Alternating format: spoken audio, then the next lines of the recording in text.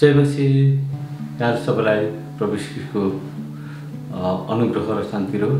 यो समयमा नेपालमा अनि सारा संसारभरि ख्रीष्ट येशूको मण्डलीमा एउटा ठुलो समस्या देखा परेको छ। यो चाहिँ परमेश्वरबाट होइन, यो मानिसहरूबाट हो र यो मानिसहरूले अहिलेसम्म आफैले गरेको काम आफूले बुझेका छैनन्।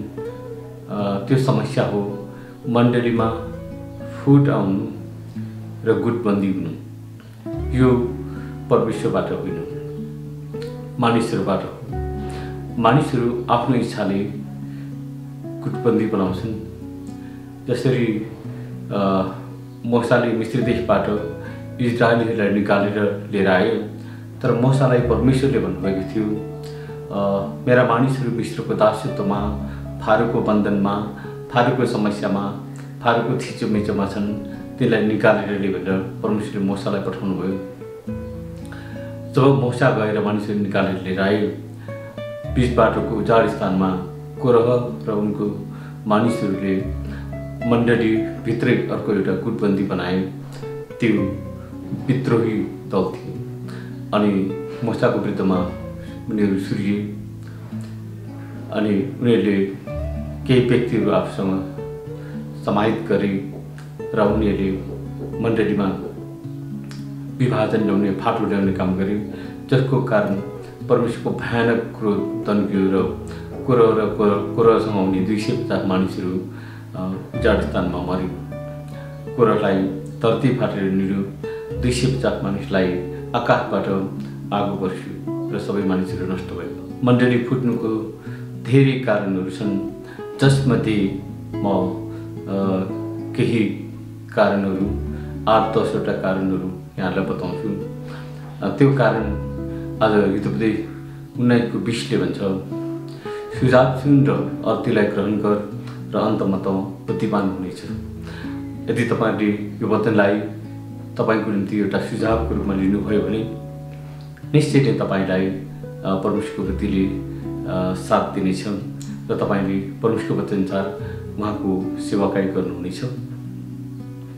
नेपालको पूर्व मध्य पश्चिम महाकाली, उत्तरी हिमालकी, दक्षिण तराईसम्मका मण्डलीहरूमा यो एकदमै व्याप्त विकृति फैलिएको छ। यो फुट र गुटबन्दी यो एकदम परमेश्वरको दृष्टिकोणमा भयानक डरलाग्दो काम हो। यसकारण म यहाँलाई यो कुरा स्पष्ट पार्न चाहन्छु, के कारणले चाहिँ मण्डली फुट्दछ।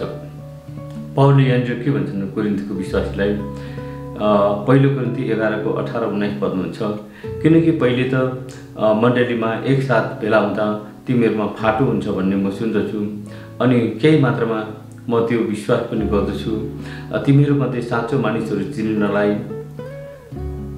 यसरी मण्डलीमा साँचो मानिसहरू चिन्नको निम्ति फाटो पनि हुने गर्छ र जो झुटो मानिसहरू, जो परमेश्वरको वचनको विद्रोहीहरू, तिनीहरू फुट्दछन्। फुट्नु पनि दुई प्रकारले हुन्छ। एउटा फुट्नेहरू साँचो हुन्छन्, अर्को फुटेर जानेहरू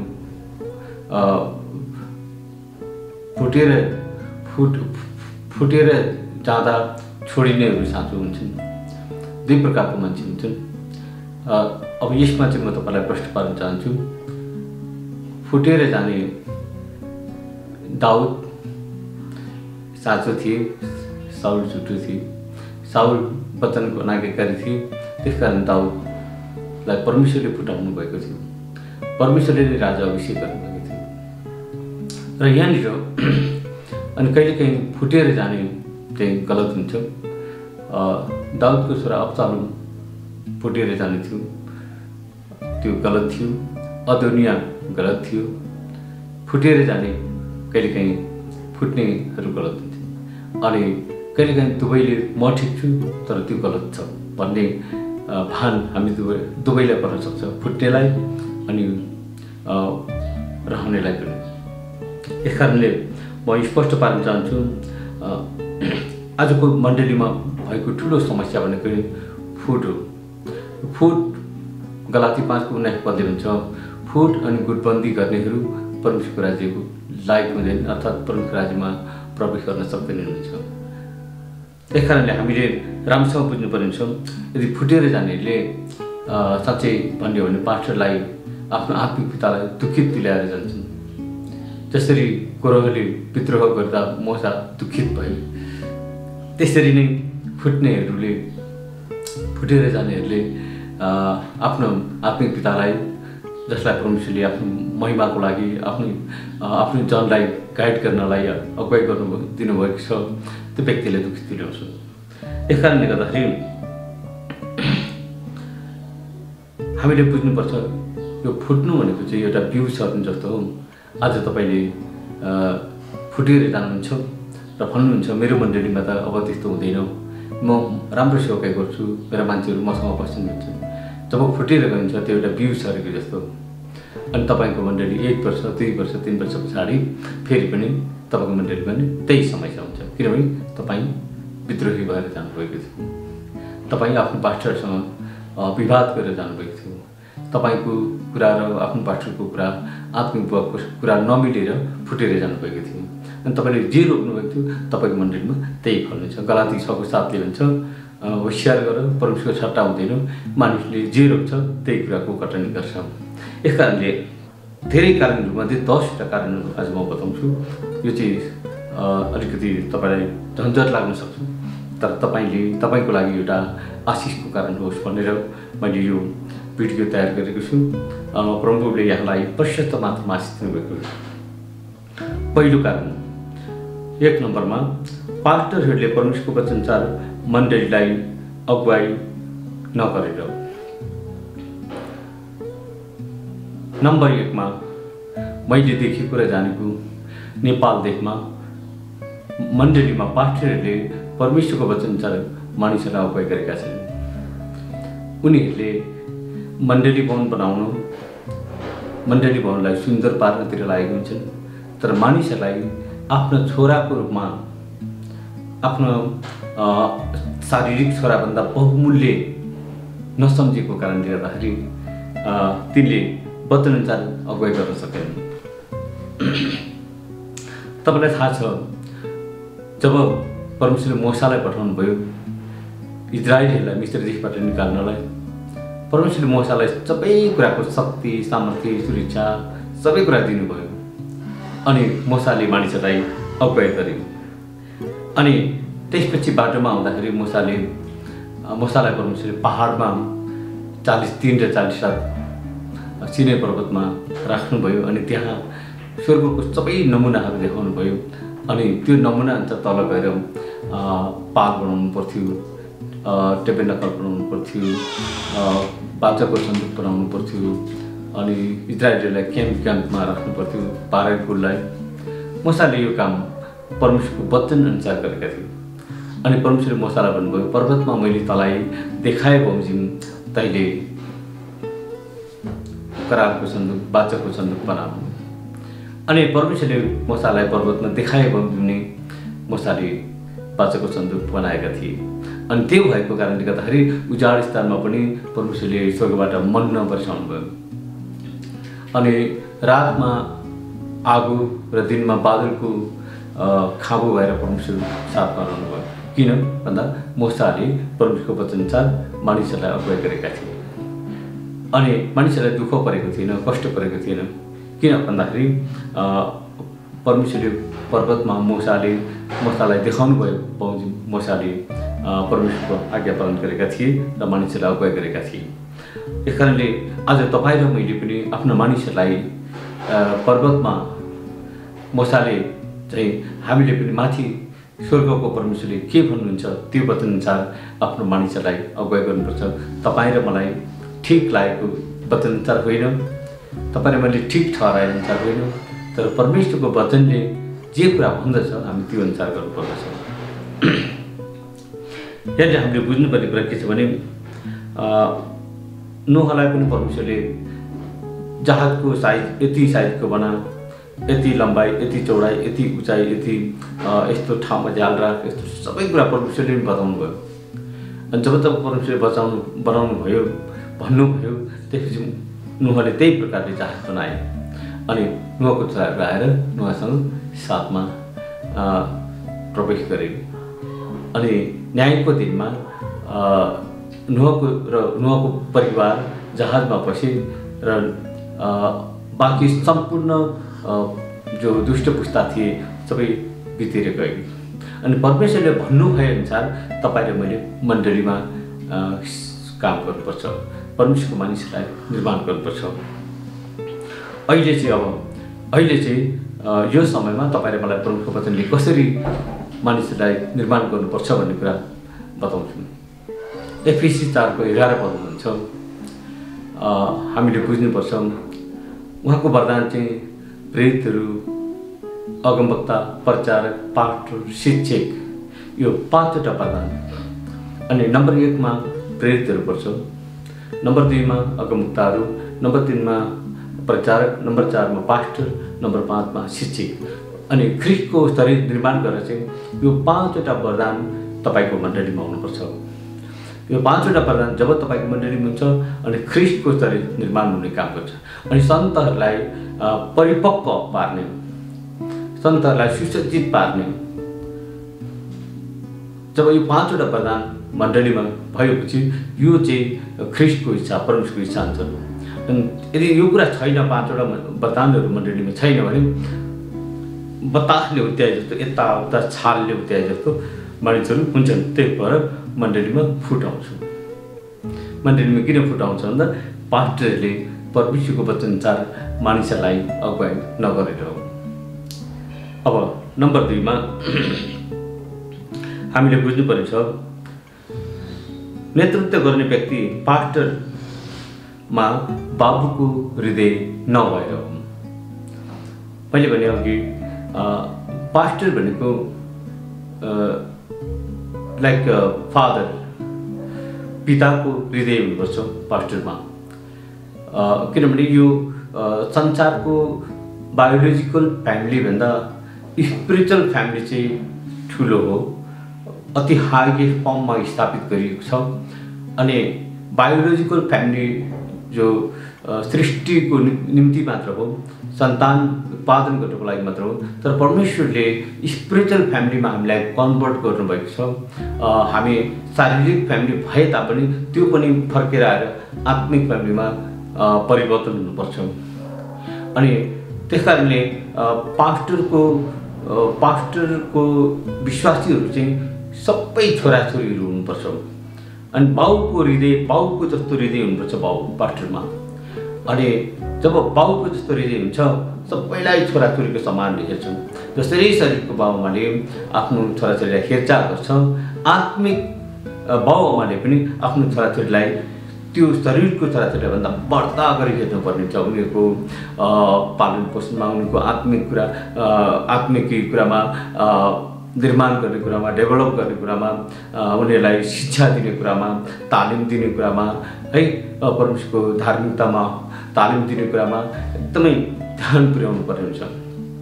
कारणले बाबुको हृदय छैन भने त्यसले केही पनि गर्न सक्दैन। किनकि मलाकीको पुस्तकले भन्छ, मलाकी 4:5-6 भन्छ, हेर परमप्रभुको त्यो महा र डरलाग्दो दिन आउन अघि म एलिया अगमवक्तालाई पठाउने छु। त्यसले बाबुहरूको हृदय तिनीहरूको छोराहरूतिर र छोराहरूको हृदय तिनीहरूको बाबुहरूतिर फर्काइदिनेछ, नत्र त आएर म त्यसलाई एउटा श्राप दिनेछु। यहाँनिर बाइबलले प्रष्ट भनेको छ, महा र डरलाग्दो दिन आउन अघि म एलिया अगमवक्तालाई पठाउने छु। त्यसले बाबुहरूको हृदय छोराहरूतिर, छोराको हृदय बाबुहरूतिर फर्काइदिनेछ, नत्र त आएर म त्यसलाई श्राप दिनेछु। भनेको अर्थ चाहिँ यो हो,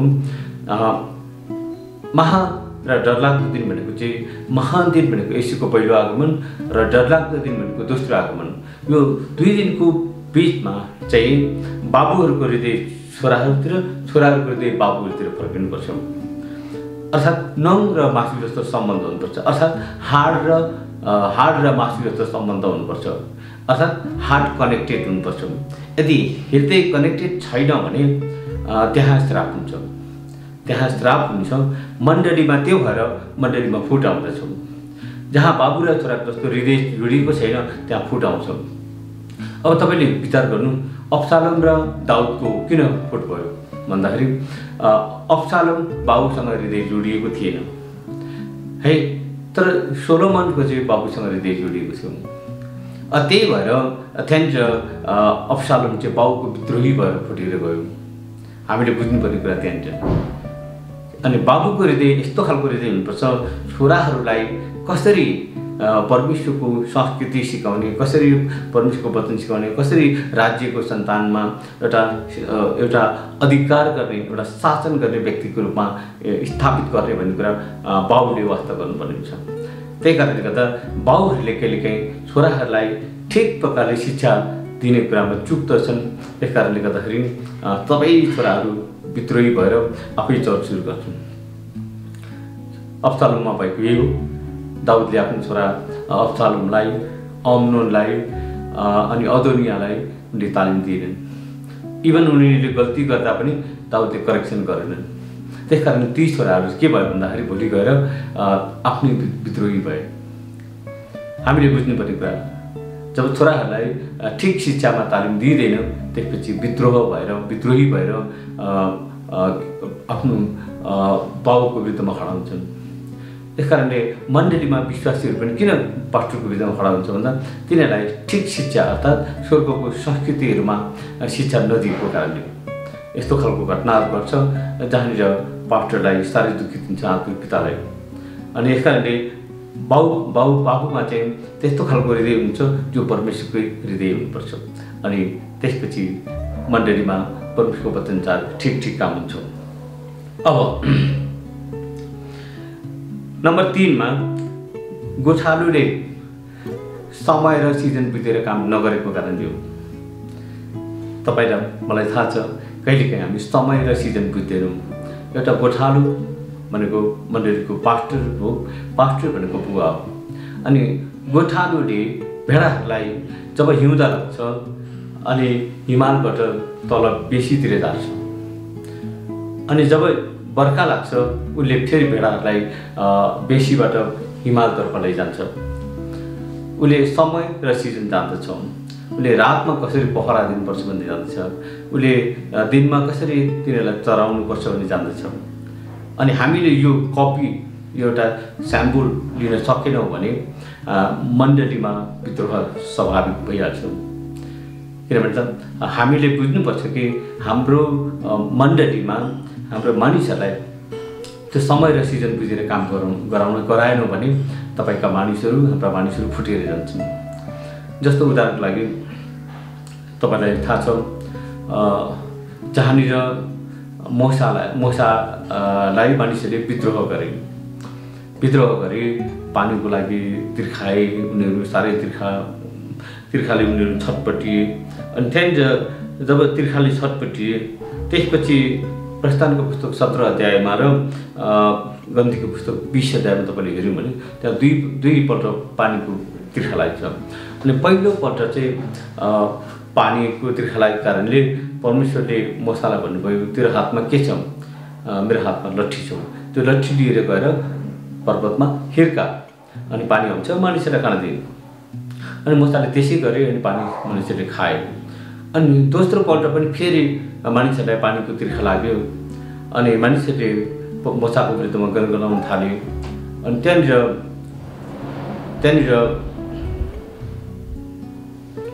त्यहाँनिर मोसाले परमेश्वर फेरि पुकार गरे, हे प्रभु यी मानिसहरूले मलाई ढुङ्गाले हान्न आँटे, के गरौँ? अनि परमेश्वरले भन्नुभयो तेरो हातमा के छ? लट्ठी छ। जा गएर पर्वतमा गएर चट्टानलाई हुकुम गर भन्नुभयो। तर मोसाको कन्सेप्टमा के थियो भन्दाखेरि पहिला गएर हिर्काउँदा पानी आएको थियो अनि अब गएर पनि हिर्काउँछु र पानी आउँछ र मानिसहरूलाई खानिदिन्छु भन्ने यस्तो खालको एउटा कन्सेप्ट मात्रै बोकेर बसेको थियौँ। समय र सिजन जति अगाडि बढ्दै गयो परमेश्वरले त्यसलाई परिवर्तन गर्नुहुन्छ भन्ने कुरा मोसाले बुझेन। र उसको सोचमा चाहिँ पहिला हिर्काउँदा पानी आएको थियो अनि म हिर्काउँछु भनेर गएर हिर्कायो। अनि यहाँनिर हामीले बुझ्नुपर्ने कुरा के छ भने समय र सिजन बुझ्न सकेनन् मोसाले। अनि त्यस कारणले गर्दाखेरि गएर हुकुम गर्नुपर्ने ठाउँमा हिर्कायो। पहिला हिर्काउनु, पछि हुकुम गर्नु, अर्को पछि मनमा सोच्दै पनि आउँथ्यो होला सायद पानी। समय र सिजन अनुसार काम गर्नु पर्थ्यो, तर मोसाले त्यो गर्न सकेन। त्यस कारणले गर्दा मोसा परमेश्वरको प्रतिज्ञाको देशमा पस्न सकेनन्। हामीले यहाँनिर प्रष्ट थाहा पाउन सक्छौँ। यस कारणले बाबु भनेको यस्तो बाबु हुनुपर्छ, मानिसहरूलाई खुवाउनको निम्ति बाबुको जस्तो हृदय छैन भने त्यो गोठालोको त्यस्तो हृदय हुनुपर्छ। आफ्नो मानिसहरूलाई कुन समयमा पानी खुवाउने परमेश्वरले भन्नुभएको कुरा स्पष्ट सुन्नुपर्ने हुन्छ। मोसाले स्पष्ट सुनेन। पहिला हिर्काउँदा पानी आएको थियो, हिर्काउँछु भनेर दौडेर गयो, तर परमेश्वरले भन्नुभएको कुरा ध्यानसँग सुनेन। हुकुम गर भन्नुभएको थियो, गरेर हिर्कायो। अनि समय र सिजन बुझ्न सकेन, परमेश्वरको आवाज राम्रोसँग सुनेन। त्यसले गर्दा समस्या के भयो भन्दा गएर हिर्कायो, पहिला गरेको काम दोहोऱ्यायो। अनि आज मण्डलीले पनि 50 वर्ष अगाडि मण्डली कसरी सञ्चालन गरिन्छ, कसरी चलाइन्थ्यो, आज पनि त्यही तरिकाले मण्डली चलाएको छ। मण्डलीमा त्यही कामहरू गरिरहेको छन्। 50 वर्ष अगाडि त्यही हुन्थ्यो, आराधना हुन्थ्यो, सङ्गति हुन्थ्यो, त्यो सञ्चालन गर्ने तरिकाहरू हुन्थ्यो। अनि आज पनि त्यही तरिकाहरू छ। तर परमेश्वरले आफ्नो मण्डली दिन प्रतिदिन एउटा महिमाबाट अर्को महिमा, अर्को महिमाबाट अर्को महिमामा समय र सिजन बुझेर हामीले काम गर्नुपर्छ। उदाहरणको लागि 50 वर्ष अगाडि हाम्रो बाजेहरूले भाङ्राको कपडा लगाउँथे, भेडाको लुकुनी लगाउँथे भने आज पनि हामी त्यही भाङ्राको लुगा र भेडाको लुकुनी लगाउँछौँ भन्दै भने आज त विभिन्न प्रकारको आधुनिक कपडाहरू फेसनहरू निस्किसक्यो बजारमा, अनि अझै पनि हामी भेडाको लुकुनी लगाउँछौँ भन्दै भन्नु। मण्डलीले यो शिक्षा किन बुझ्दैनौँ? 50 वर्ष अगाडि त्यही आराधना गर्ने सङ्गति, त्यही वचन बोल्ने पूर्वी त्यही कुराहरू 50 वर्ष अगाडि हुन्थ्यो, अहिले पनि त्यही। के चेन्जेस आयो त? त्यही थियोलोजी गर्थे पहिला, अहिले पनि त्यही थियोलोजी। तर अब परमेश्वरको वचनले चाहिँ हामीलाई यो कुरा शिक्षा दिन्छ, हामीले चाहिँ पवित्र आत्माको शक्तिमा एउटा गोठालो भएर बाबु जस्तो भएर आफ्ना मण्डलीलाई परमेश्वरको वचनमा डोर्याउनुपर्छ। यो चाहिँ समय र सिजन बुझेर काम गर्नुपर्ने हुन्छ। अनि नम्बर 4 मा अब चाहिँ विश्वासीहरूले वचनअनुसार नयाँ भएर जीवन नजिएर। अब तपाईँ पास्टर हुनुहुन्छ अथवा तपाईँ मण्डलीको आत्मिक पिता हुनुहुन्छ, तपाईले तपाईको मानिसहरूलाई यति वचन सिकाउनुहुन्छ, यति शिक्षा दिनुहुन्छ, यति तालिम दिनुहुन्छ, यति शिक्षा दिनुहुन्छ, तर कोही यस्तो व्यक्तिहरू हुन्छन् जो तपाईको कुरा सुन्दैनन्, जो तपाईसँग विद्रोही हुन्छन्। वर्षौंसम्म शिक्षा सिकेर पनि उनीहरू एउटा अपरिपक्व मान्छे, वामपुड्की मान्छे हुन्छन्। अब त्यही कारणले गर्दा मण्डली फुटेर जान्छ। किन फुट्छ भन्दा अपरिपक्वको चिन्ह हो। मण्डली फुट्नु भनेको अपरिपक्वताको चिन्ह हो। जो मान्छे फुटेर जान्छ त्यो अपरिपक्व क्रिस्चियन हो। यदि परिपक्व हो भने त आफ्नो परमेश्वरको जन, आफ्नो मास्टर परमप्रभु परमेश्वरको अभिषिक्त जन, उहाँलाई कसरी आदर गर्नुपर्छ, कसरी उहाँको भिजनमा खडा हुनुपर्छ, कसरी उहाँको दर्शनमा खडा हुनुपर्छ, कसरी उहाँसँग दुःख भोग्नुपर्छ। जसरी तिमोथीले पावलसँग दुःख भोगेका थिए, तीतसले पावलसँग दुःख भोगेका थिए, के भन्छ ओनेसिमसले पावलसँग कष्ट भोगेका थिए। अनि परिपक्वताको चिन्ह भनेपछि आफ्नो पास्टरसँग भिजनमा दर्शनमा खडा हुनु। अनि अपरिपक्वता भएर एक वचन बोल्न दिएन, गिटार बजाउन दिएन, चर्चमा भाग दिएन भनेर 2-4 महिना तालिम गरेर आएपछि पास्टरसँग कम्पिटिसन गरेर गएर अर्को चर्च सुरु गर्छ। यो भनेको के भन्दाखेरि बाइबल कलेजले पनि यो कुरा गर्नु हुँदैन भनेर सिकाएको त्यही गर्थ्यो हैन। तिमीले आफ्नो आत्मिक पितासँग दर्शन र भिजनमा खडा हुनुपर्छ भनेर पठाउनु पर्थ्यो, त्यो पनि गरेन। अनि त्यसपछि गएर के गर्छ, 15 जना 10 जना विश्वास लिएर अर्को चर्च सुरु गर्छ। अनि यसको मतलब के हो भन्दाखेरि अपरिपक्वताको चिन्ह हो। यसको लागि म यहाँ केही उदाहरणहरू दिन्छु।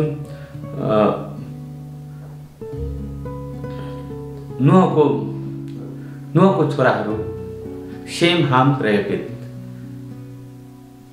सेम र एपेत बाउको इज्जत ढाक्न, बाउको वर्षौंसँग बाउसँग उनीहरू सेवाई गरे। जलप्रलयको समयदेखि लिएर पछि ताकबारी लगाएर खाँदा बस्दासम्म बाउसँग कसरी रहनुपर्छ भने सेम र एपेतले सिके, तर हामले सिकेनन्। हामले बाउको नाङ्गोपन फैलाए, बेइज्जत गरे।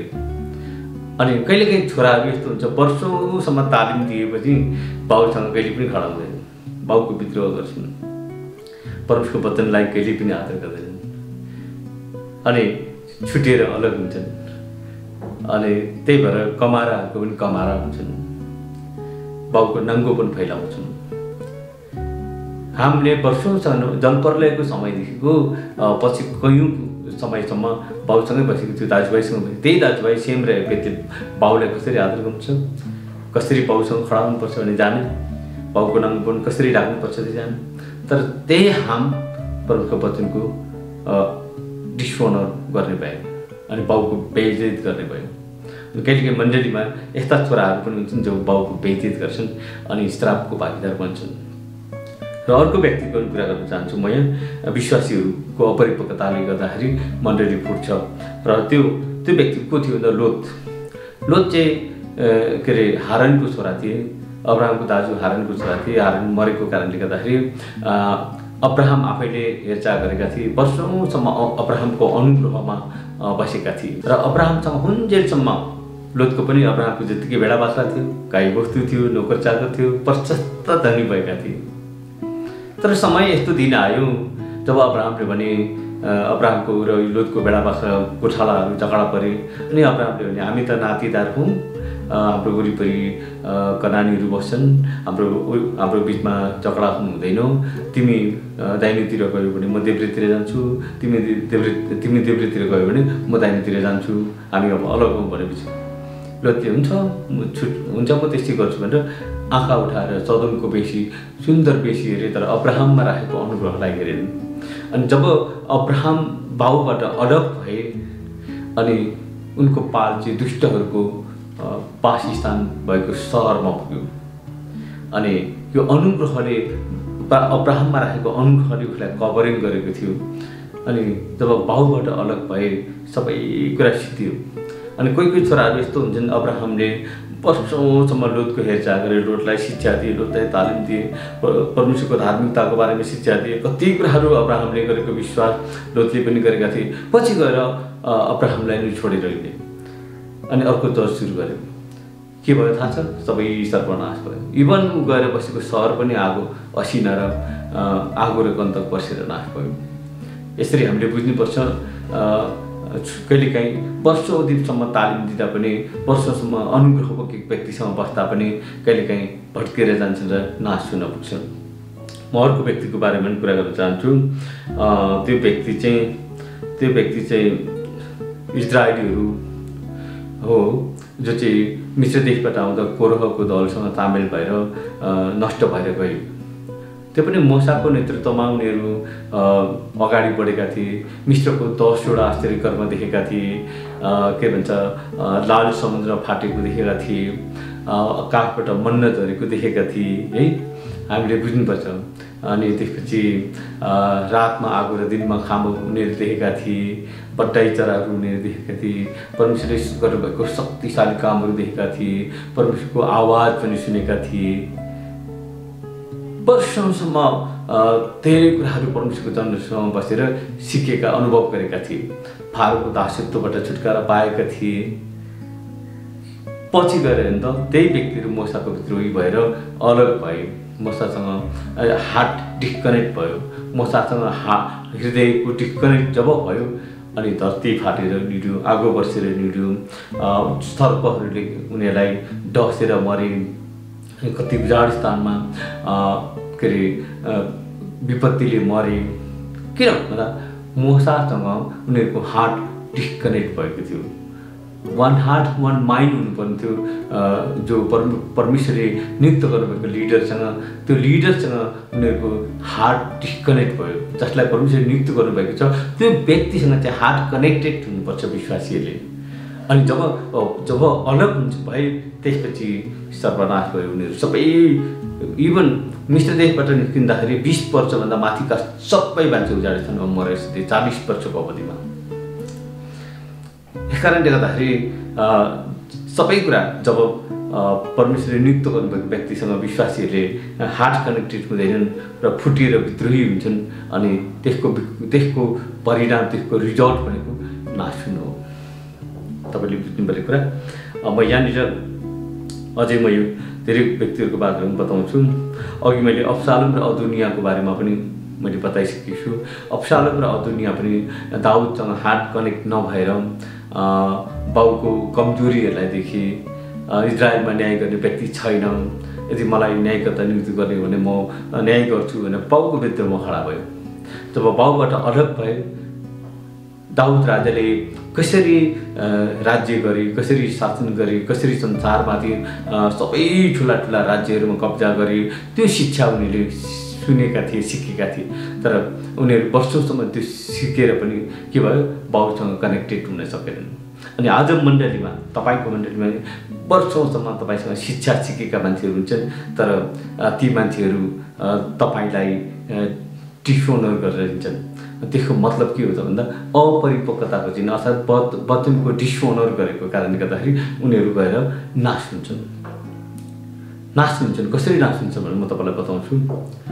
जब यसुले भन्नुभयो दागको बोट म हुँ, मेरो पिता किसान हुन्छ, तिमीहरू हाँगाहरू हौ, अनि कुनै पनि हाँगा ममा रहेन भने त्यो हाँगा मिल्काइन्छ र त्यहाँबाट त्यो छर्छ अनि भुइँमा झरेर सुक्छ। सुकेपछि मानिसहरूले बटुलेर आगोमा हाल्छन्। अनि यसो दागको बोट हुनुभयो, अनि मण्डली चाहिँ हाँगाहरू भयो। अनि मण्डलीबाट हाँगाबाट जुन पास्टरबाट त्यो अर्को हाँगाबाट उम्रेको विश्वासी हुन्छ, त्यो त्यहाँबाट लाचिने बित्तिकै त्यसको विकल्प भनेको सुक्नु बाहेक केही होइन। सुक्नु भनेको मर्नु, मर्नु भनेको आगोमा फाल्नु। यसकारण चाहिँ लाछिनु भनेको चाहिँ विश्वासीहरूको कमजोरी पनि हुन्छ। विश्वासीहरूले पास्टरसँग कसरी परमेश्वरको वचनअनुसार जीवन जिउनुपर्छ भन्ने कुरा पास्टरहरूले सिक्नुपर्ने छ। अनि यहाँनिर म अर्को व्यक्तिको बारेमा कुरा गर्न चाहन्छु। त्यो व्यक्ति हो गेहजी। गेहजीले वर्षौँसम्म एलिसासँग सेवकाई गरे, एलिसाको बारेमा सिके, कस्तो कस्तो आश्चर्य कर्म देखे, नामानपुरीको आश्चर्य कर्म देखे, हरेक 14वटा आश्चर्य कर्महरूले। तर घटना के घट्यो थाहा छ? जब गेहजीले भनेको भन्दा आफ्नो इच्छाले चाहना गरेको कुराको पछाडि भाग्यो। नामानले चाहिँ सुन चाँदी कपडाहरू त्यतिकै फर्काएर लग्यो भने उसको मन त्यो संसारको थोकमा अल्झियो। तर एलिसासँगको अनुग्रहलाई देख्न सकेन अनि संसारको धनतिर उसको मन खिच्यो। नामानको त्यो कपडाहरूतिर, नामानको त्यो सुन चाँदीतिर उसको मन गयो।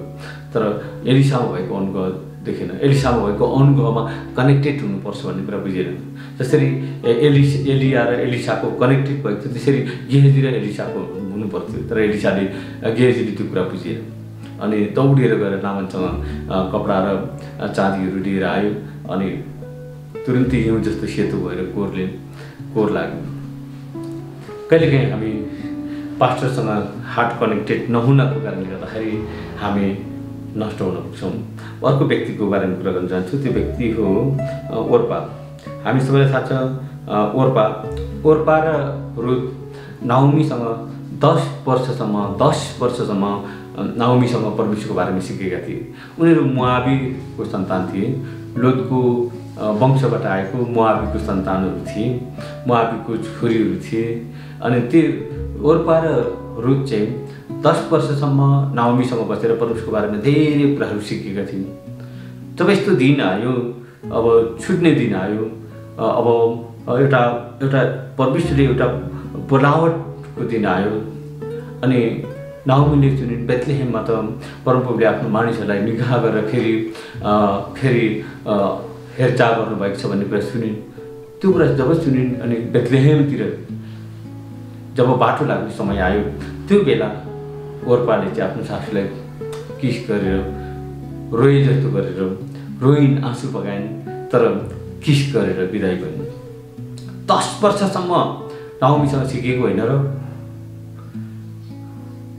10 वर्षसम्म नाओमीसँग सिकेर पनि उसले केही पनि बुझिँदैन। किनभने जब समय आयो, जब बेथलेहेमतिर जाने मौका आयो, उसले त्यो बेथलेहेमको बाटोलाई रिजेक्ट गर्यो र फर्केर ब्याक आफ्नै देउताहरूका, आफ्नै संसारमा, आफ्नै मोआबतिर गइन्। अनि हामीले बुझ्नुपर्छ 10 वर्षसम्म ओर्पा र रुथले सँगसँगै सिकेको, तर रुथले त्यो कुरा सिकिन् जो परमेश्वरको संस्कृति, परमेश्वरको कल्चर, परमेश्वरको वचन, परमेश्वरको राज्य र नाओमीसँग भएको अनुग्रह, त्यो सबै कुरा देखिन्। अनि नाओमीको जीवनबाट यीशु ख्रीष्ट आउनुभयो, ओर्पाको जीवनबाट गोलियत आयो। जब अनुग्रहबाट कनेक्टेड छ गोले जन्मिन्छ। जब अनुग्रहबाट कनेक्टेड भएर अन्तिम मृत्युसम्म अनुग्रहको व्यक्तिसँग कनेक्टेड हुन्छ ती व्यक्तिहरूबाट चाहिँ परमेश्वरको पुत्रहरू पैदा हुन्छन्। आमेन। बुझ्नुहुन्छ? यस कारणले विश्वासीहरू आफ्नो आत्मिक पितासँग आफ्नो पास्टरसँग 10 वर्षसम्म पास्टरले सिकाए पनि शिक्षा दिए पनि उहाँसँग एउटै भिजनमा दर्शनमा खडा हुँदैन भने अनि मण्डली फुट्छ। फुट्नु भनेको अर्थात् लाचिनु हो, तल झर्नु हो, सुक्नु हो, नाच्नु हो। यस कारणले विश्वासीहरूको घमण्डीले विश्वासीहरूको अपरिपक्वताले पास्टरलाई नटेर्नाले परमेश्वरको वचनलाई नेग्लेक्ट गर्नाले गर्दाखेरि मण्डली फुट्छ अनि त्यो चाहिँ भोलि नाश हुन्छ। त्यसले अर्को मण्डली सुरु गर्छ त्यो पनि त्यस्तै हुन्छ किनभने त्यसले त्यही रोप्यो त्यही फल्यो। यस कारणले चौथो कुरामा चाहिँ यी कुराहरू हुन्। अनि हामीले बुझ्नुपर्छ, तपाईँले बुझ्नुपर्छ कान्छो छोरो उडन्त पुत्रको बारेमा हामीले सुनेको छौँ। कान्छो छोरो जब बाउबाट अलग भयो सुँगुरको चारो खानु पुग्यो है। तपाईँले थाहा छ नि सबैजनालाई, जब बाउबाट अलग भयो परमेश्वरको प्रिन्सिपल चाहिँ बाउसँगै रहनु थियो। छोराले बाउसँग रहनु हो, तर आफ्नो स्वतन्त्र इच्छा जिउने चाहना गरेर इन्जोय गरेर चाहना गरेर बाउबाट अलग भयो। अनि त्यसपछि घटना के भयो? सुँगुरको चारो खान पुग्यो। आज धेरै छोराहरू यस्तो छोराहरू छन् मण्डलीमा, यस्तो विश्वासीहरू छन् आफ्नो पास्टरबाट अलग भएर स्वतन्त्र अर्कै स्वतन्त्र सुरु गर्छन्। यसको मतलब के थाहा छ? सुँगुरको चारो खानु गएको। सुँगुरको चारो खानु अनि जबसम्म फर्केर बाउसँग आएन तबसम्म त्यसको दिन फर्केन। आज धेरै मण्डलीमा विश्वासीहरूको यही हालत भएको छ। सुँगुरको चारो खाइरहेको छन् अनि चर्च बनाउनु पैसा चाहियो, यो चाहियो, त्यो चाहियो, हाम्रो प्रार्थना गरिदिनु पऱ्यो, यस्तो भयो त्यस्तो भयो। प्रार्थना गर्नु पर्दैन त्यो मानिसको लागि, किनभने त्यसको लागि विकल्प भनेको बाउसँग फर्किनु मात्रै हो। त्यही मात्रै अन्तिम विकल्प हो त्यसको। जब बाउसँग फर्किन्छ अनि बाउको भिजनमा दर्शनमा खडा हुन्छ अनि योशुलाई चाहिँ एउटा शासन गर्ने व्यक्ति बनाउँछ मसाले। अनि त्यसै गरी तपाईँको पास्टरले तपाईँलाई शासन गर्ने व्यक्ति बनाउने काम तपाईँको बाउको। तपाईँले यो कुरा बुझ्नुभयो भने तपाईँको हृदयमा पवित्र आत्माले बोल्दै हुनुहुन्छ भने तपाईँले आजबाट नै यो काम सुरु गर्नुपर्नेछ। नत्र त मण्डली यो फुट्ने कारण चाहिँ सहज छ। आज नेपालको पूर्व मेचीदेखि पश्चिम महाकाली, उत्तर हिमालदेखि दक्षिण तराईसम्मको सबै मण्डलीहरूलाई यो पत्र यो सन्देश पुर्याउनुहोस्, यो शिक्षा पुर्याउनु, ताकि मण्डली हाँगा लाछिएर दागको बोटबाट हाँगा लाछिएर नसुकोस् र मानिसले बटुले आगो नफाल्नु। सबै हाँगाहरूमा लट्टर र मफल फलुन् ताकि त्यसबाट फलेको फल मानिसहरूले खाएर तृप्त हुन् अनि परमेश्वरको महिमा गरून्। आमेन। म अर्को उदाहरण दिन चाहन्छु। 5 नम्बरमा करारको सम्बन्ध नभएर मण्डलीमा पास्टर र विश्वासीको चाहिँ करारको सम्बन्ध हुनुपर्छ। धेरै पास्टरहरूले यो विद्रोह गरिरहेका छन् अहिले। यो चाहिँ झुटो शिक्षा हो, यो त्यस्तो हो, त्यो त्यस्तो हो भनेर। अरे बाबा पहिला वचन त पढ्नुहोस्, पहिला वचनै पढ्नुहुन्न, वचनै बुझ्नुहुन्न, झुटो शिक्षा झुटो शिक्षा झुटो शिक्षा। हुनसक्छ तपाईँले नबुझेको गहिरो र गुप्त कुराहरू परमेश्वरले कसैलाई प्रकट गर्दै हुनुहुन्छ कि तपाईँले चाहिँ थियोलोजी गरेर आउनुभयो भन्दैमा तपाईँ ब्लाइन्ड बसिराख्नु भएको जस्तै अरूको त्यस्तै छ भन्ने सोच्नुहुन्छ। पवित्र आत्माले मण्डलीमा नयाँ प्रकारले काम गर्दै हुनुहुन्छ। तर तपाईँ चाहिँ फरिसी शास्त्री जस्तै ओ येशूको हो, त्यो यो बालबिजुल हो, त्यो त्यस्तो हो, त्यो झुटो शिक्षा हो, यो त्यस्तो हो भनेर बहकेर भन्नुहुन्छ। तपाईँको शिक्षाले तपाईँले सिकेको कुराले परमेश्वरको नयाँ रिभलेसनलाई तपाईँले रिजेक्ट गरिराख्नु भएको हुन्छ। यस कारणले म तपाईँलाई बताउँछु मण्डलीमा पास्टर र विश्वासीको करारको सम्बन्ध हुनुपर्छ। यो चाहिँ बाइबलले भनेको कुरा। तपाईँले यसै 62को 5 मा हेर्नुभयो भने त्यहाँनिर जसरी एउटा जवान केटाले कन्या केटीलाई विवाह गर्छ त्यसरी नै तेरो छोराहरूले तँसँग विवाह गरिन्छन् भनेर यसै आगमकताले नै अगमबानी गरेका थिए पहिटिनी। अनि मण्डलीमा चाहिँ आज आत्मिक छोराहरूले आएर बाउसँग विवाह गर्छन्। अनि जब बाउसँग विवाह गर्छन्, विवाह गर्नु भनेको करार बाँध्नु हो। बाउसँग आएर आत्मिक पितासँग आएर करार बाँध्छन्। त्यसपछि बाइबलले भन्छ परमेश्वर रमाहट गर्नुहुन्छ भन्छ। तपाईँले यसै 62को 5 पदमा हेर्नु जब त्यो करारको सम्बन्ध हुन्छ परमेश्वर रमाहट गर्नुहुन्छ। उडन्त पुत्रले पनि बाउसँग आएर सुनको औँठी लगाउँछ। बाउले पहिला के गर्छ भने यो चाहिँ बोकाएर आएको छ खाना दिउँ भन्दैन। बाउले भन्छ यसलाई सबैभन्दा पहिला एकदम असल वस्त्र पहिराइदियो भन्छ। वस्त्र भनेको चाहिँ धार्मिकताको वस्त्र पहिराउनु। अनि त्यसपछि यसलाई चाहिँ औँठी लगाइदियो भन्छ। औँठी लगाउनु भनेको करार बाँध्नु। अनि त्यसपछि के भन्छ जुत्ता लगाइदियो भन्छ। जुत्ता लगाइदिनु भनेको के हो? आफ्नो खुट्टाले जहाँ जान मन लाग्यो जान्थ्यो, आफ्नो इच्छाले जहाँ जान मन लाग्थ्यो जान्थ्यो।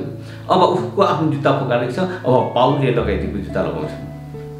अनि मात्र मोटो पशु मारेर घरमा भोज र आनन्द हुन्थ्यो। किनभने जुन चाहिँ छोरा बाउसँग छैन, आफ्नो पिता पास्टरसँग छैन, दर्शनमा खडा छैन, त्यो छोरा बाउले भन्छ यो मेरो छोरो मरेको थियो फेरि जीवित भएको छ, हराएको थियो फेरि पाइएको छ भन्छ। अनि जुन बाउसँग करारमा बाउसँग सम्बन्धमा आउँदैन त्यो घरबाट बाउबाट निस्केर जान्छ र सुँगुर चराउने ठाउँमा पुग्छ। अनि त्यो मरेको बराबर हुन्छ। यस कारणले गर्दाखेरि परमेश्वरको वचनको प्रकाश तपाईँले आदर गर्नु। मण्डलीमा यो कुरा छैन भने त्यो एउटा छोरा त हो, त्यो बाउको छोरा हो। अनि आज तपाईँको त क्रिस्चियन त हो, तर करारको सम्बन्ध छैन भने एउटा मरेको जस्तो। बाउले भन्छ यो मेरो छोरो मरेको थियो फेरि जीवित भएको छ भन्छ। अनि तपाईँ जीवित हुनको निम्ति बाउसँग तपाईँको करारको सम्बन्ध हुनुपर्छ। अनि परमेश्वर तपाईँलाई तपाईँको निम्ति मोटो पशु मारेर भोज तयार हुन्छ। हामी अब म 6औं कुरामा जान्छु। अलिकति समयको अभावको साथसाथै म छिटो गइरहेको छु। मण्डलीमा सांसारिक प्रणाली प्रवेश गरेर हो। अहिले चाहिँ मण्डलीमा लगभग संसारको सिस्टम प्रवेश गरेको कारणले मण्डलीहरू फुटेको छ। मण्डलीमा के छ त संसारको सिस्टम भन्दाखेरि पास्टर परमेश्वरको जन्म हुन्छ। अनि त्यहाँनिर उपपास्टर, सहायक पास्टर, यो भनेको चाहिँ नेपालको सरकारको प्रधानमन्त्री, उपप्रधानमन्त्रीहरू, उपप्रधानमन्त्री 8वटा अनि उपपास्टर पनि 8वटा। ठ्याक्कै संसारकै सिस्टम मण्डलीमा उपपास्टर 4वटा, 5वटा, 3टा, 2टा उपपास्टर संसारको सिस्टम मण्डलीमा ल्याए। यो एउटा कुरा। अर्को कुरा एल्डरहरू मण्डलीमा एउटा एल्डर हुन्छ। एउटा एल्डर भनेको जो त्यो एल्डरमा पास्टरको वरदान पनि हुनसक्छ, प्रेरितको वरदान पनि हुनसक्छ, अगमवक्ताको वरदान पनि हुनसक्छ, शिक्षकको वरदान पनि हुनसक्छ त्यो एल्डरमा। तर 8वटा 7वटा एल्डर यो चाहिँ संसारको सिस्टम हो। अनि अर्को कुरा सदस्य, सचिव, के भन्छ कोषाध्यक्ष है, यो सबै संसारको सिस्टम हो। सदस्य, सचिव, कोषाध्यक्ष संसारको कम्पनीको के भन्छ संस्था सम्प्रदायको सिस्टम हो। मण्डलीभित्र जब बाहिरको सिस्टम ल्याउँछन् अनि मण्डली फुट्छ, विद्रोही हुन्छ। परमेश्वरको वचनले काम नगरेपछि सबै मान्छेले त वचनले काबुमा ल्याउने हो नि त, तर वचन अनुसार त्यहाँ छैन र संसारको सिस्टम मण्डलीमा जब आउँछ अनि विद्रोह मचिन थाल्छ, फुट्न थाल्छ, त्यसको हताभङ्ग छताछुल्ल हुन थाल्छ। यस कारणले गर्दाखेरि जब मण्डलीमा यो संसारको सिस्टम आउँछ अनि यो महासङ्घको विषयमा पनि म अलिकति बताउन चाहन्छु। महासङ्घ भनेको खानेपानी महासङ्घ, पत्रकार महासङ्घ, दलित महासङ्घ अनि विभिन्न महासङ्घ जस्तै एउटा मण्डलीमा क्रिस्चियन महासङ्घ बनाइदियो। यसले पनि के गर्यो भन्दा संसारको सिस्टम मण्डलीभित्र आयो। ए बाबा, परमेश्वरको राज्यमा उहाँको आफ्नै सिस्टम छ, उहाँको आफ्नै तौर तरिका छ। संसारको तरिका ल्याएर मण्डलीभित्र हाल्यो भने परमेश्वरको भयानक कुरो त आउँदैन। यसकारण तपाईँले बुझ्नुपर्ने कुरा हाम्रो आफ्नो चाललाई विचार गर्नुपर्छ कि मैले गरेको काम परमेश्वरको वचन अनुसार छ कि कुन वचनले यसो ख्रीष्टले कुन ठाउँमा भनेको अनुसार गर्दैछु या मेरो विचारमा आएको ठिक कुरा। यो होइन संसारको मान्छेसँग उनीहरू जस्तै भएर देखाउनु पर्ने हुन्छ, उनीहरूलाई यसो गर्दाखेरि चाहिँ उनीहरू ठिक हुन्छ भनेर आफ्नो विचारमा लागेको कुरा हामी गर्छौँ। यस कारणले गर्दाखेरि यहाँ कति कुराहरू त्यस्तो छन्, इसाई समाज, मगर समाज, दलित समाज, पत्रकार समाज, यस्तै खालको समाज, राई समाज, लिम्बू समाज, दलित समाज अनि के भन्छ इसाई समाज, ठ्याक्कै संसारकै जस्तो सत्य र झुटो एकै ठाउँ मिसाएर घोलेपछि के हुन्छ, सबै झुटो हुन्छ। त्यही भएको परमेश्वरको राज्यको मानिसहरूले परमेश्वरको राज्यको संस्कृति अनुसार परमेश्वरको राज्यको आफ्नै सिस्टम छ, आफ्नै प्रणाली छ। अनि बाहिरको संस्कार मण्डलीभित्र जब ल्याइन्छ मण्डली फुट्छ, टुक्रा टुक्रा हुन्छ, कहिले पनि त्यो एक ठाउँमा बस्दैन। त्यस कारण तपाईँले बुझ्नुपर्ने कुरा के कारणले चाहिँ मण्डली फुट्छ भन्ने कुरा है। अब अर्को कुनै कुरा छ तलब खाने सिस्टम। तलब खाने पनि संसारको सिस्टम हो, कर्मचारीको सिस्टम हो, कम्पनीको सिस्टम हो, के अरे काम गर्ने नोकरहरूको सिस्टम हो। परमेश्वरको राज्यमा तलब खाने सिस्टम हुँदैन। तलब त त्यसले खान्छ जो नोकरहरू। हामी त परमेश्वरको छोराहरू हो। पिताले हामीलाई भन्नुभएको काम, दिनुभएको जिम्मेवारी पुरा गर्नु हाम्रो कर्तव्य हो। पिताले हामीलाई पृथ्वीमा के भन्नुभएको छ त्यो पुरा गर्नु हाम्रो काम हो। अनि जब पिताको सेवा गर्छौँ पिताले हामीलाई केही कुरामा अभाव राख्नुहुन्छ होला। जब पिता तपाईँले मत्ती 6 अध्याय तपाईँले पढ्नुभयो भने छ कसरी पिताको काम गर्दाखेरि तिमीहरू खाउँला, के लाउँला, के पिउँला भने फिक्री नगर भनेको के हो।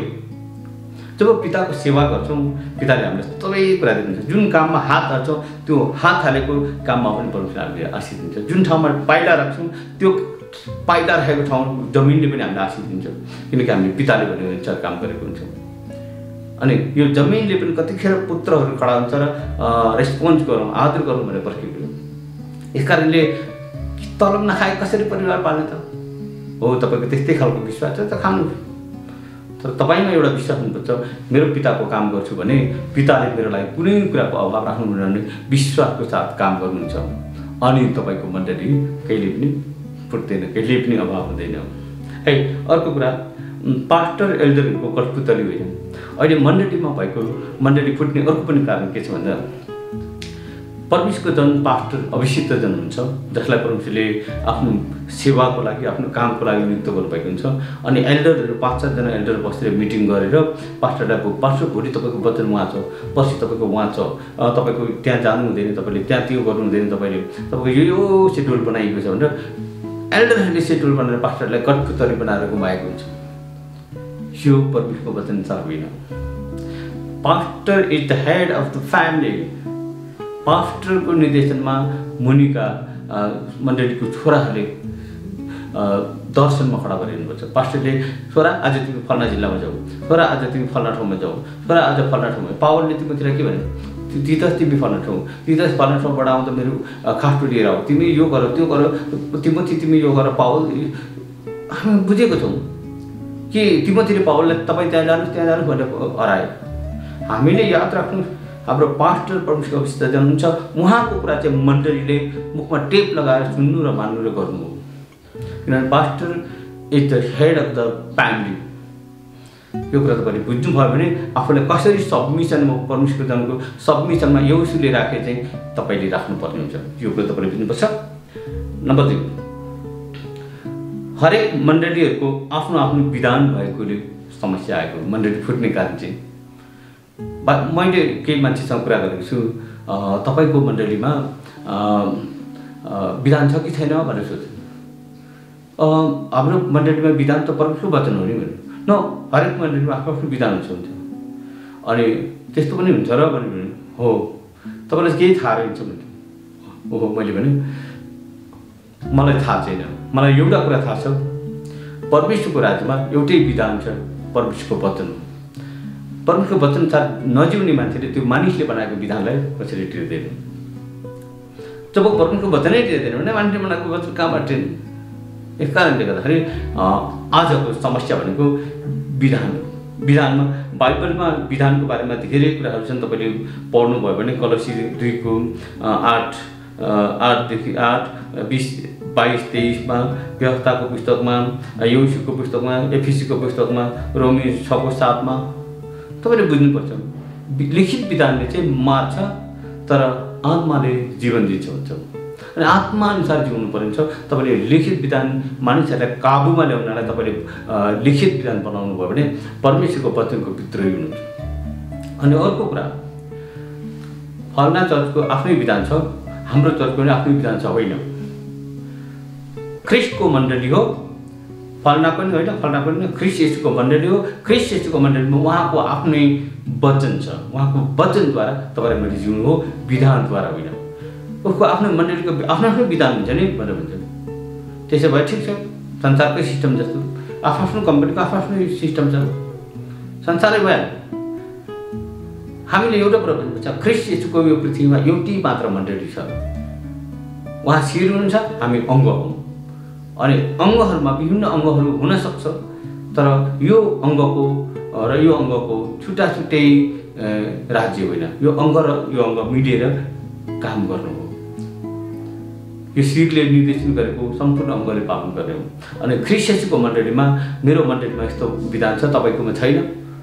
ल अब हेर, मेरो र तेरो ख्रिस्टको मण्डलीमा यो चाहिँ परमेश्वरबाट होइन, विधान भए मानिसले विधान बनाएको कारणले मण्डली फुट्छ।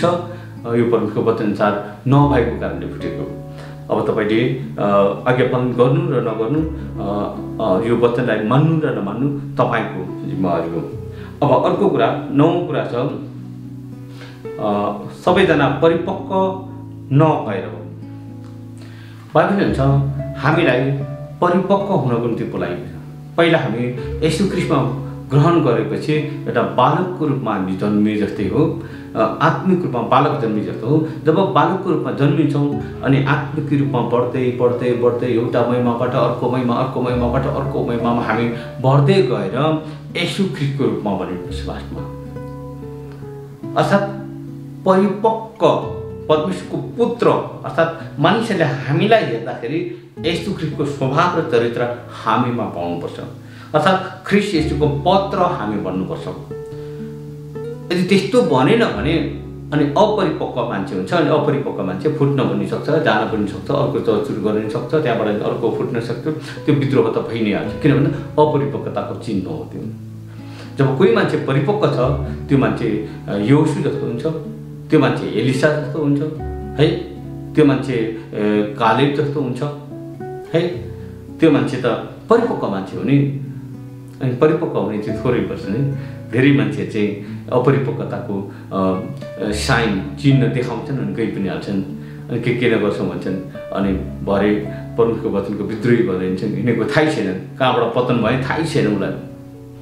उसले भन्छ मैले त ठिकै गरेको छु भन्छ, तर पतन भइसकेको जान्दैन। यस कारणले गर्दाखेरि अपरिपक्वताको चिन्हहरू भनेको चाहिँ फुट्नु हो।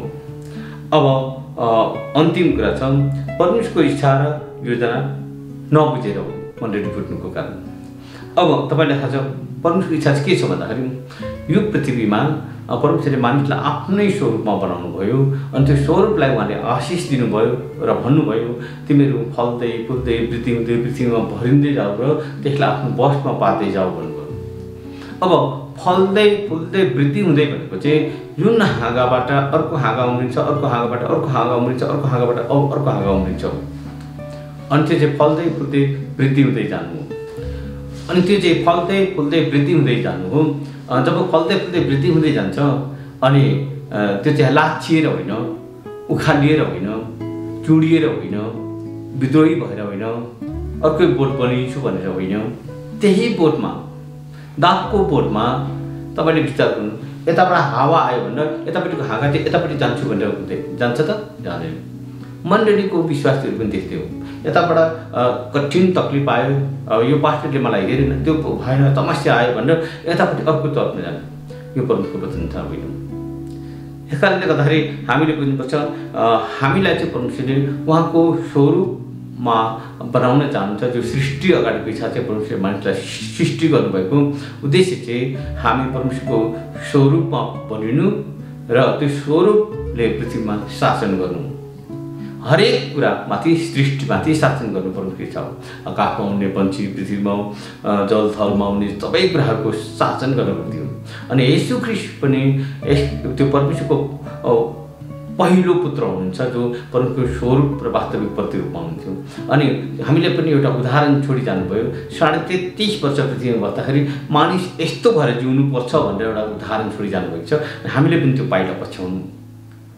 त्यो पाइला चाहिँ यसो कि जो स्वर्गमा परमेश्वरको दाहिने बाहुलीमा हुनुहुन्छ।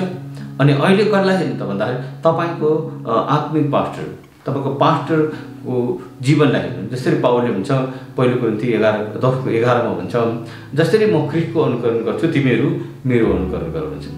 अनि हामीले चाहिँ पावलले कसरी अनुकरण गर्छ, पावललाई कसरी अनुकरण गर्ने, जस्तै तपाईँको आत्मिक पिता कसरी सेवाकाई गर्दै हुन्छ, कसरी पिताको अनुसार जिउँदै हुन्छ, तपाईँको आत्मिक पिताको जीवनलाई हेर्ने, व्यवहारलाई हेर्ने अनि पिताको वचनअनुसार जीवन जिउने, त्यो चाहिँ मेन उद्देश्य हो। र तपाईँले हामीले बुझ्नुपर्ने कुरा चाहिँ परमेश्वर पिताको जब इच्छा र योजना बुझ्दैनौँ त्यसपछि अनि फुट्ने छुट्ने स्वार्थी कुराहरू आउँछ नि त। फुट्नु भनेको त स्वार्थ हो नि त। यसले केही गर्न सक्दैन, म अर्को गर्छु भने स्वार्थी भएर भिजनमा खडा हुन नसक्नु, दर्शनमा खडा हुन नसक्नु, कष्टमा आफ्नो पास्टरसँग खडा हुन नसक्नु है। अनि फुट्नु, अनि फुटिसकेपछि गएर अर्को चलचित्र गर्नु, अर्को चलचित्र गरेपछि फेरि 1-2 वर्ष पछाडि 100-150 मान्छे हुन्छन्, त्यसपछि पनि फेरि अर्को ठाउँमा गएर फुट्नु, अनि जहाँ जानु मन लाग्यो त्यहाँ जानु है। त्यो चाहिँ मानिसहरूको इच्छा हो। परमेश्वरको इच्छा नबुझेर मानिसको इच्छा, मानिसहरूले आफ्नो इच्छा अनुसार जीवन दिए। परमेश्वरको इच्छा चाहिँ तपाईँ जहाँ उम्रिनु भएको छ त्यहाँबाट फल फलाउनु। जसरी एउटा हाँगाले जहाँ उम्रिन्छ त्यहाँबाट फल फलाउँछ। जब तपाईँले परमेश्वरको इच्छा बुझ्नुहुन्छ त्यसपछि यो फुट्ने टुट्ने हराउने नाश हुने अनि आफूलाई महान सम्झिने यस्ता कामहरू सबै तपाईँले बन्द गर्नुहुनेछ। अनि जब यहोशू र कालेब जस्तो भएर तपाईँ यहोशू, कालेब र रुत यो 3 जना व्यक्तिको जीवनलाई स्टडी गर्नुहोस् अनि त्यसै गर्नु परमेश्वर तपाईँलाई राजा जस्तै भएर अधिकार गर्ने बनाउनुहुन्छ। म पनि मेरो पास्टरसँग जुन दिनबाट उहाँको हातबाट मैले ग्रहण गरेँ त्यो दिनबाट आजको दिनसम्म उहाँबाटै सिकेर, उहाँसँगै शिक्षा सिकेर, उहाँकै दर्शनमा खडा भएर उहाँले पठाउनु भएको जिल्लामा आएर काम गर्दैछु। किनकि मैले यो कुरा बुझेको छु, दागको बोटबाट हाँगा लाछिनु हुँदैन है। जब लाछिन्छौँ त्यसपछि सुक्नु बाहेक केही पनि काम हुँदैन। यस कारणले यो फुट्नु र टुट्नुको विषयमा चाहिँ तपाईँले राम्रोसँग शिक्षा सिक्नु। 3 जना व्यक्तिलाई स्टडी गर्नु। एलिसा कसरी एलियासँग हिँडे, कसरी मोसासँग यहोशू हिँडे, कसरी नाओमीसँग रुथ हिँडिन् अनि तिनीहरूको जीवनमा कसरी सफलता भयो। यो 3 जना व्यक्तिको उदाहरणले तपाईँले सिक्नु अनि त्यसपछि तपाईँ त्यही अनुसार गर्नु। तपाईँ पनि अधिकार गर्ने व्यक्ति हुनुहुन्छ। परमेश्वर तपाईँलाई त्यो स्ट्यान्डर्डमा, त्यो आयाममा लैजानुहुन्छ जो अरू तपाईँका साथीहरू, तपाईँका सहकर्मीहरू, तपाईँसँगै हुर्केकाहरूले छक्क पर्नेछन्। र यो मान्छे त यस्तो भयो हुनसक्छ तपाईँलाई कुरा पनि काट्न सक्छन्, जे पनि भन्न सक्छन्, तर तपाईँले आफ्नो परमेश्वरको योजना इच्छा बुझ्नुभयो भने तपाईँ कहिले न त फुट्नुहुनेछ न टुट्नुहुनेछ। नम्र मासु जस्तो दर्शनमा खडा भएर परमेश्वरको इच्छा पुरा गर्नुहुन्छ। परमेश्वर तपाईँलाई प्रशस्त मात्रामा आशिष दिनुभएको यो वचन तपाईँले सुन्नुभयो भने तपाईँले नेपालमा सबै ठाउँमा, सबै ग्रुपहरूमा, सबै ठाउँमा सेयर गर्नु, ताकि मण्डलीहरू सुकेर जसरी हाँगा लाछिएर सुक्छ त्यसरी नसुकुन्, सबैजना एउटा फलदायी भएर पृथ्वीमा परमेश्वरको इच्छा पुरा गर्न सकुन् र परमेश्वरले उहाँहरूको जीवनमा ठुलो काम गर्नुभएको र अनन्तकालसम्म परमेश्वरसँग महिमामा आनन्दमा प्रवेश गर्न सक्नुभएको। सबैलाई परमेश्वरले आशिष दिनुभएको। जय मसीह।